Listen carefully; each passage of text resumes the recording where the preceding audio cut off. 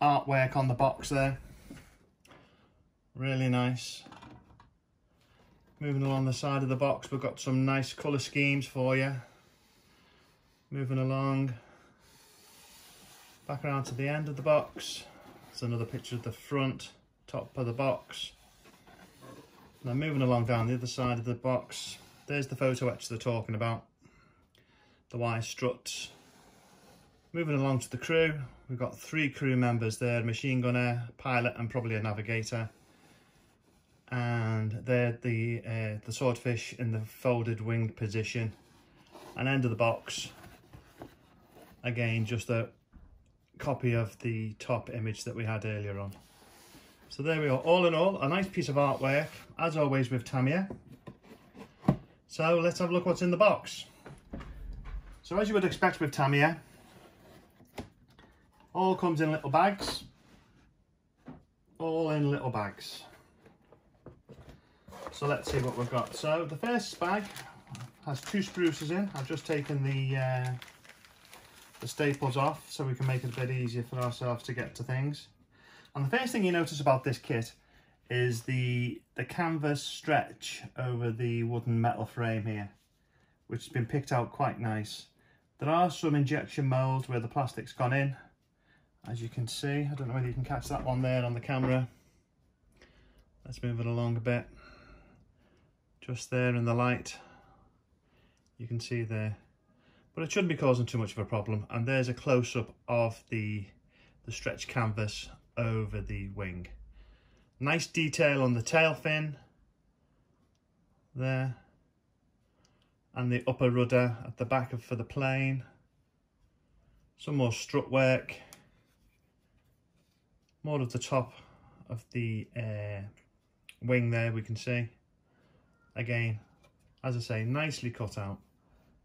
Nice detail on that spruce. Moving on to the second spruce, spruce D. Comes with the engine coolant, as you can see there. Moving along, we've got the instrument panel. Moving down, the struts for the inner side of the cockpit. Radio, wireless box, some seating, some more strut work. Along pilot's pedals there that you can see against the engine coolant. So that's bag 1. 2 spruces in bag 1. Now, moving on to my favourite part, the actual bodywork. Now this is finely detailed, beautifully cut out, beautifully moulded. Lots of very fine detail work gone into this kit. The crew, as I say, you've got the pilot, the navigator and rear gunner, I would have presumed. So let's have a little quick look at these figures that come with this kit. Now I've just made the Lancaster 1/48 scale, and I was slightly disappointed with the crew figures in that, but these, with it being a newer kit, the moulding is much better on this. There you see, if you can pick up on that on the camera, on the detail. And let's have a look at some of that detail along the fuselage of the plane. Moving along towards the tail end. Propeller, some more spruce work. And inside the fuselage, we've got some nice detailed work going on. All the way along to the tail fin.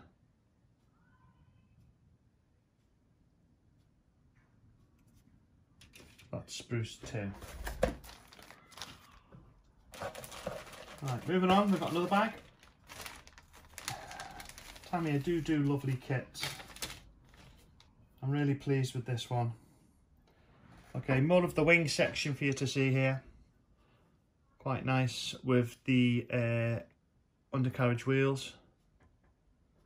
This one doesn't come with the pontoons. This is the carrier base one. I think this one was on Arc Royal, if I remember right. And the part of the model kit there for the sitting of the arresting hook for landing on aircraft carriers. More spruce work, yeah. Upper spruces for the wings, I would presume. Again, the wheels, wheelbase, and some more finer detail there along the side. Again, moving on to the next spruce. Pretty much the same. We've got the upper struts for the wings here, upper, lower, whichever they are. Again, some nice detailed work there, and the wings with the stretch canvas over the wood metal frame, aluminium. Looks really nice and crisp. Now this kit you can make with the wings either fully extended or in the hanger position, and as it would be stored on the aircraft. Some more little pieces here, engine exhaust, looks like a water, fuel in storage, aerial, navigational stuff. Just get a close-up on that one. Looks quite nice, all very finely detailed, as you would expect. Pull that back so you get a good look at that. This is Spruce K. There we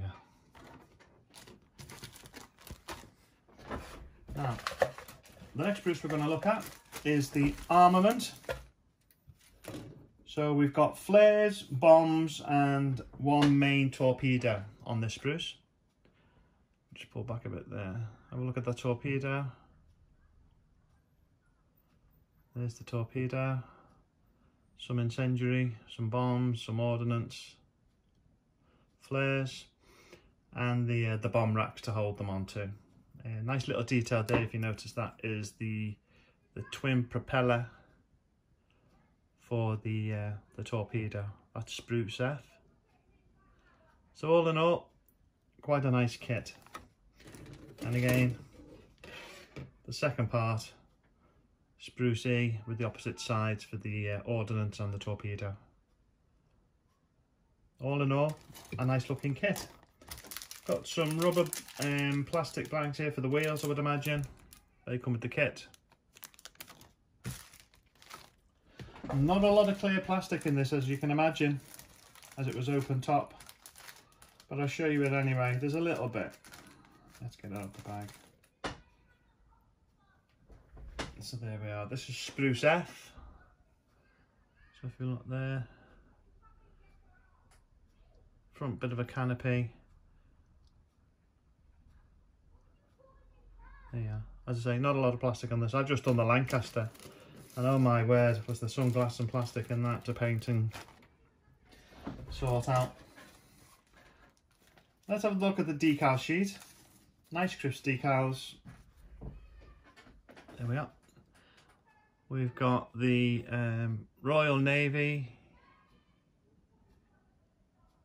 with the roundels, tail detail, prop yellows for you to do if you so wish. A little set of seat belts there. I'm not too sure, it must be for the pilot. And there's those nice prop details I was telling you about there.